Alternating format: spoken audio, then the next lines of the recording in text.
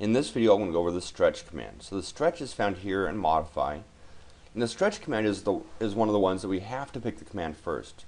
It has to be verb noun when we pick it. So I want to pick the command first.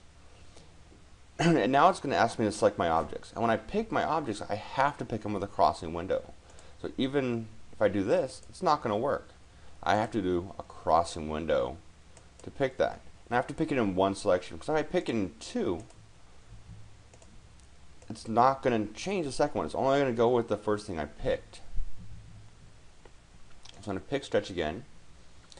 So if I pick these like this, the line, the vertical line, and the circle are just going to move around because they're all the way inside the rectangle, and the two horizontal lines are going to actually be stretching. So if I pick there and hit enter, now it's asking for my base point. So where do I want to hold on to it? If you're just going a certain distance away, you can pick anywhere.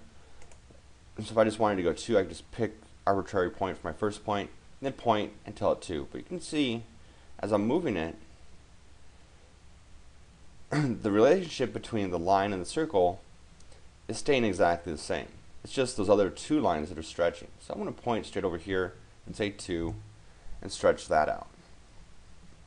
So you can see it moved that over, connected the lines. Let's say I had another line here, and I actually wanted to stretch this back from here to that corner. So now I can stretch from here to here, just do that same window, pick that as my first point, and that as my second point, and then go ahead and delete that line. Let's say I just wanted to move this line and that line over, and wanted to leave the circle where it was. I couldn't use the stretch command. So if I did that, that circle would move also. And if I did that and that, only that line would move. So what I can do is go over to the Express tools and go to stretch multiple. And now I can actually make multiple selections and they'll all stretch. So I'll pick that selection and that selection, pick a base point, and then go over my 2 inches. And so those two both moved over. The alias for stretch is just S, so just S, enter. Now I can pick my objects to stretch.